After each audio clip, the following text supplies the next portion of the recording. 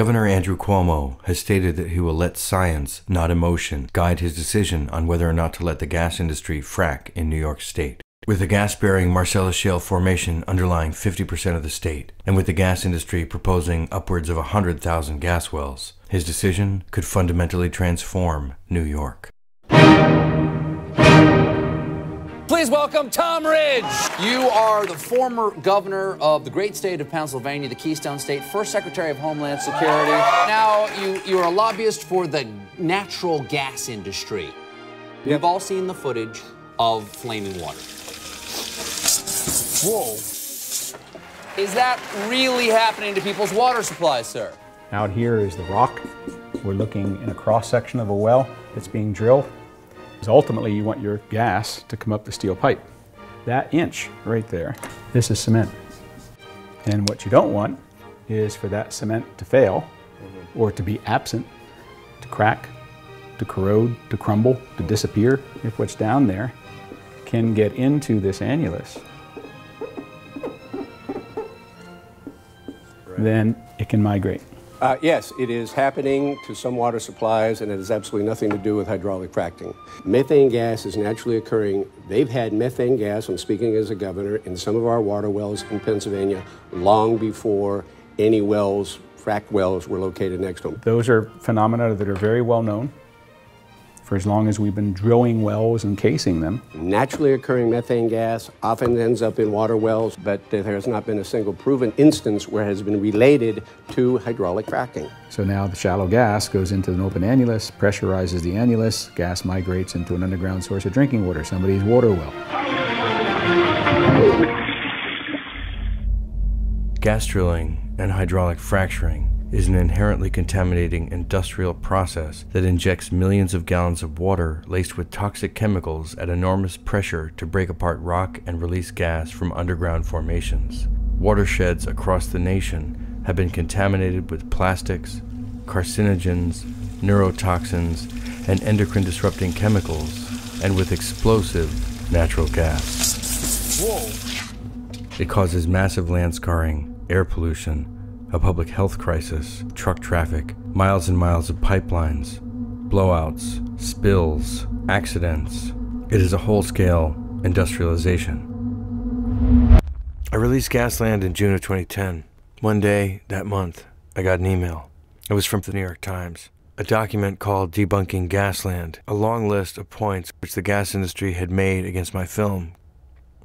Their chief point was that the shot seen around the world from Gasland of Mike Markham lighting his water on fire was somehow a fake, not due to drilling, that the methane in his water well was quote-unquote naturally occurring.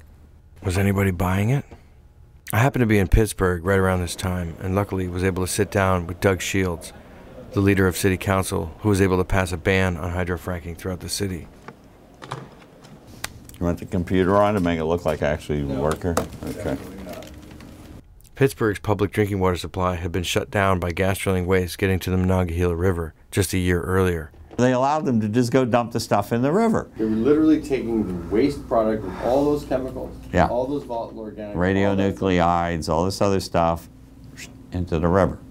Directly into the drinking water. Directly into the drinking water supply with a minimal of treatment. The inference being, well, we send it to a treatment plant, and the inference to the public is somehow this water is being made whole again, and all the bad things are removed, and that's simply not true. The New York Times put star investigator Ian Urbina on the case. Their investigation uncovered thousands of internal documents showing that radioactive wastewater and harmful carcinogens such as benzene were being inadequately treated and put back into drinking water supplies all over Pennsylvania. But Doug explained to me that this isn't always the way journalism works. You know, they're coming in and telling me the sky is pink all day, that it's pink. So he told me, most of the journalism out there isn't investigative journalism. It's what you call he said, she said journalism. So if someone's in the room with the media and the person says the sky is blue, then the media report that day is the sky is blue.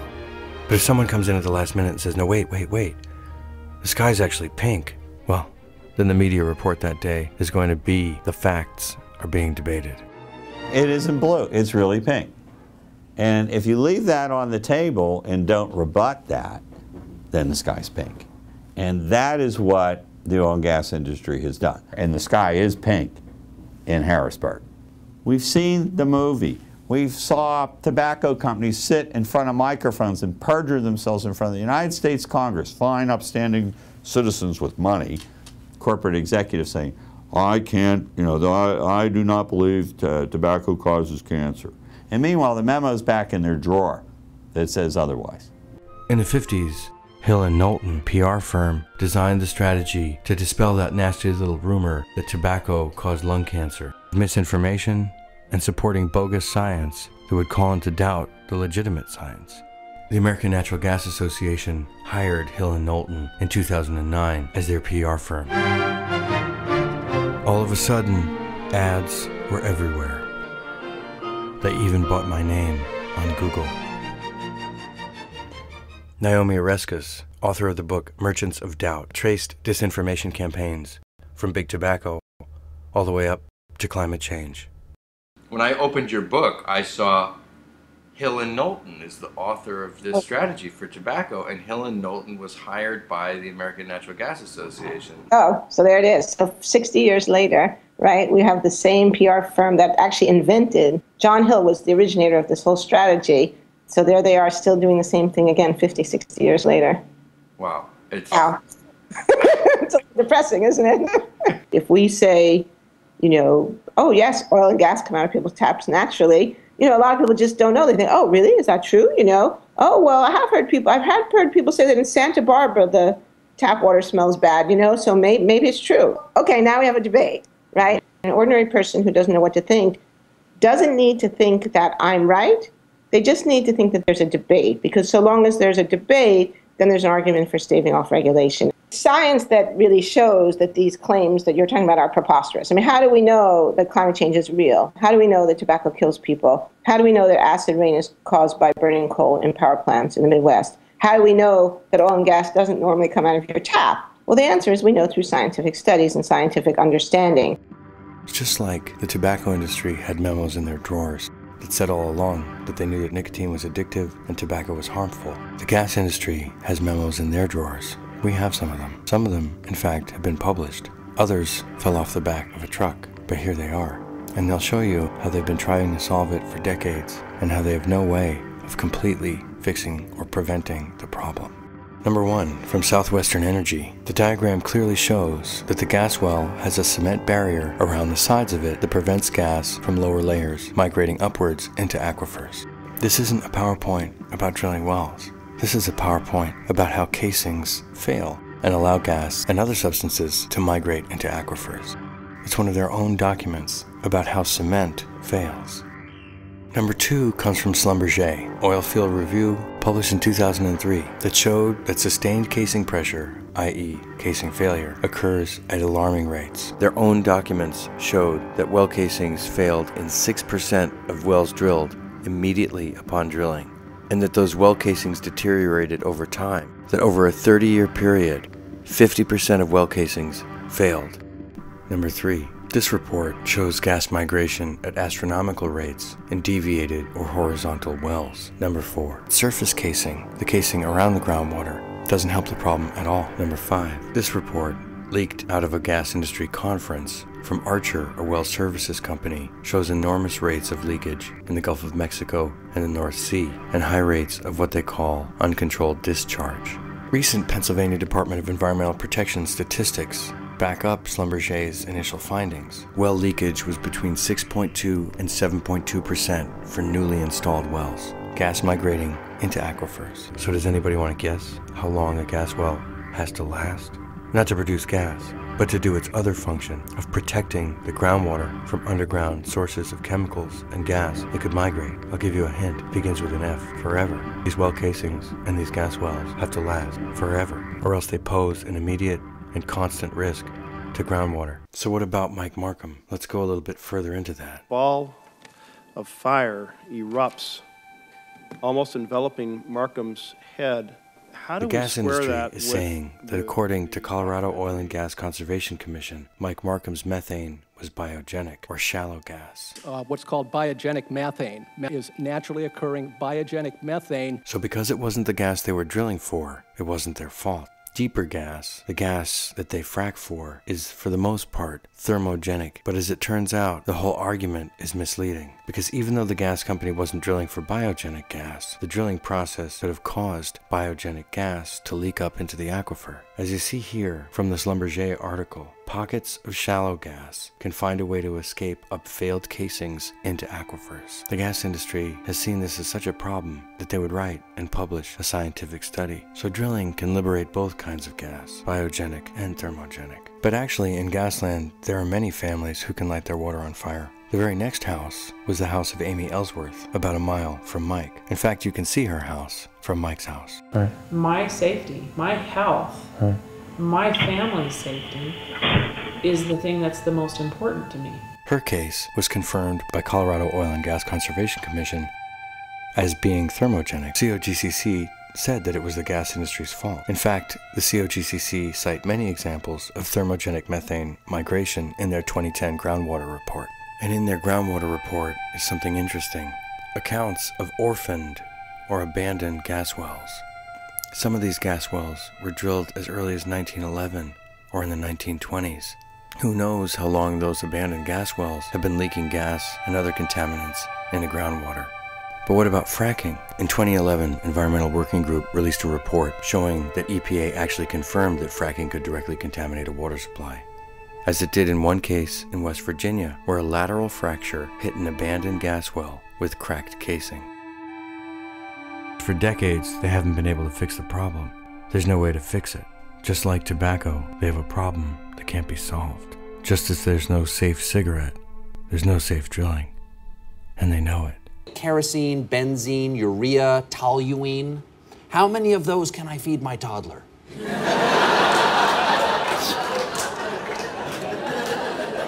Because it's perfectly safe, right? It's perfectly safe. And how can you separate the science from the emotions? In this case, it is the science that provokes the emotion. It's the science that tells us how to feel. There's one other way that the situations compare. The first major health study on the effects of gas drilling was done in Garfield County, Colorado. Researchers found the potential for acute health problems related to gas drilling activities in the water and in the air. The Colorado School of Public Health found that there was a likelihood of health effects from pollution from gas drilling, and that the magnitude of these health effects was moderate to high. In Texas, as throughout the United States, cancer rates fell, except in one place, in the Barnett Shale. The 5 counties where there was the most drilling saw a rise in breast cancer throughout the counties. The gas industry's response was a pink drilling rig. Maybe they think the sky is actually pink, and they're just trying to blend in. You just can't make this stuff up. Hundreds of doctors have signed letters to the New York State Department of Health asking that a full health impact assessment be conducted before New York starts issuing permits. It was time for a trip to Albany. Things that look safe today, aren't so safe tomorrow. We have an abundance of fresh water here in New York. We have great water supply. We consider that a tremendous asset.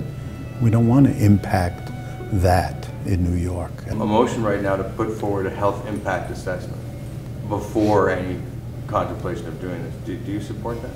Yeah, having represented the 9/11 area, the World Trade Center, I can say this, even though the severity of that tragedy is different than what we're talking about. At the time, the federal EPA came in and said the air quality was safe. And now people are dying from cancer as a result of saying it was safe. I would rather know the health consequences now before we allow this irreversible damage to our water supply to take place. Yeah, well, this is not an industry that is well known for its truthfulness or for being forthcoming on issues.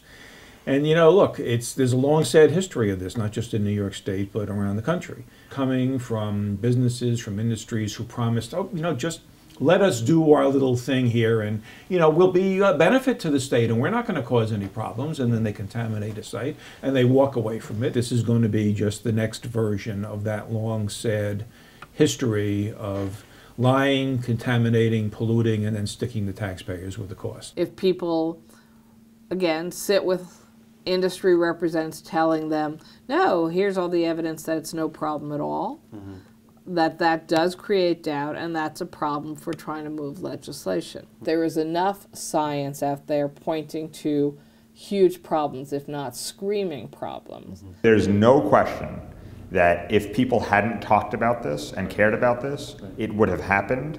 It would have happened under cover of night. And the first time we would have heard about fracking in New York would have been at the first crisis. New York City has clean, safe, free water, allows New York City to be what it is.